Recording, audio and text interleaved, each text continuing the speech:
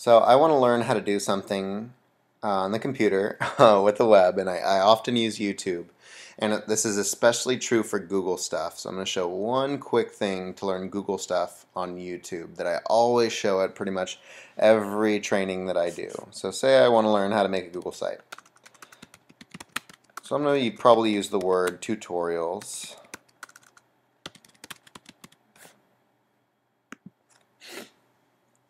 And the challenge is that what I end up getting is the most listed things often come up with the most hits, right? So this guy's on the top, but it's from 4 years ago, and Google sites look totally different.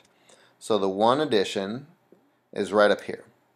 Once you've done your search, this little filter button comes up, and I'll often pick it up for something in the last month or something in the last year.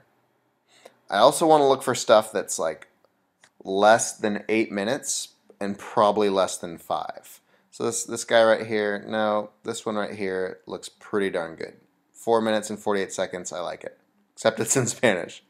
Alright, so let's go over that one more time. When I'm in a normal search, there is no filter button. But once I type in, now my filter button pops up. I can do short videos only, I can do HD. Creative Commons means I can steal it and edit it, but most importantly, I want to filter by time, because whether it's Google Sites or Animoto or anything else on the web, it was probably different 2 years ago and it will be less helpful. But the problem is that things that existed 2 years ago have the most hits and therefore come to the top of our searches. All right, that's worth knowing. Happy searching.